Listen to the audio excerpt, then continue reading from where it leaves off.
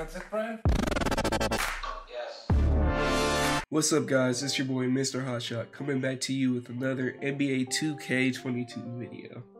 Now, if you didn't know already, 2K released a new patch update for both current gen and next gen. But this video is pertaining specifically to next gen, but it technically applies to both. So if you see here, if I open up my quest menu, I have a new quest. The quest that I have now is called Rebirth.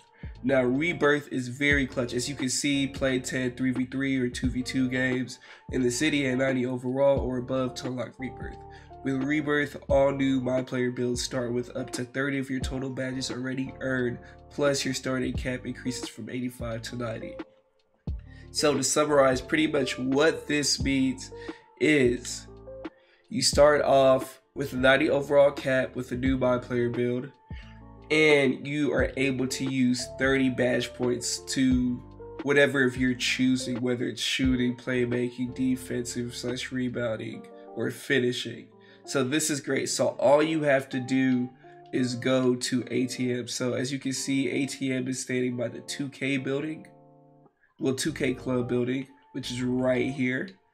And then like once I talk to him, if I could talk to him about these people crowding him. And there we go. I can play with any affiliation, and once I complete this, what I said will be unlocked. And with that, that was a quick one. Hope you guys enjoyed. If you like content like this, be sure to leave a like, subscribe, and turn on post notifications since we're doing this all 2K. I'll catch you in the next video. Peace.